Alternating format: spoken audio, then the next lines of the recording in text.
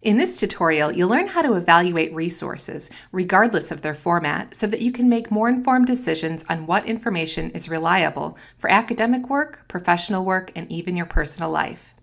Information comes in a variety of formats, from social media to specialized encyclopedias.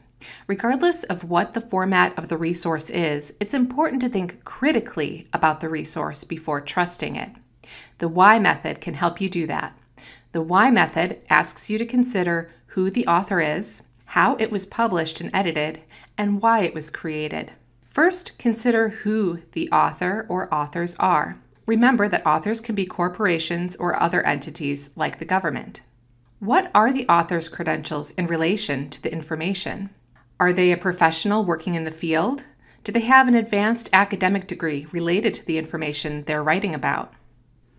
To find out, try searching for information about the individual, corporation, or organization on the internet.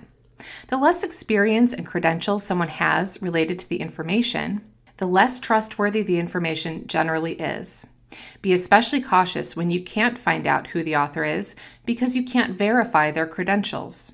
Certain sources, like news sources, are written by journalists who do not have credentials on a particular topic, but may rely on experts or others who do have credentials. Once you've determined who is responsible for the resource, examine how the resource was published and edited. Was it on a self-published blog or website? Was it published on a news site where an editor or fact-checker verified the information before it was published? Resources that go through an editorial process have some measure of quality control. For example, articles published in many scholarly journals go through what is known as peer review, which means that other scholars who are experts in the field read and evaluate the work before it is published. However, just like you checked who the author is, try and find out some information about the editors, publishers, or the editorial process. You might find that some editors or publishers have a reputation for bias or publishing misleading information. Self-published works, which may include social media, personal websites, and even some books, have no editorial process and therefore less quality control. Finally, consider why the resource was created. Was it made to inform or educate? Is there a commercial interest, such as trying to sell a product or service?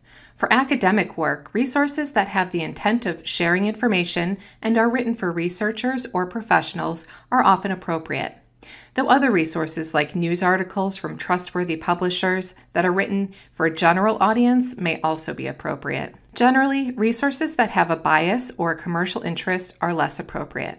You have now learned the why method for evaluating resources. Who is the author? How was it published and edited? And why was it created?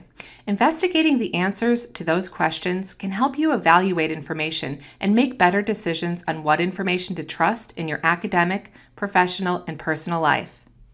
For additional help, use the Ask a Librarian service located on the library's homepage or use the chat bubble to connect with a librarian during our virtual reference hours.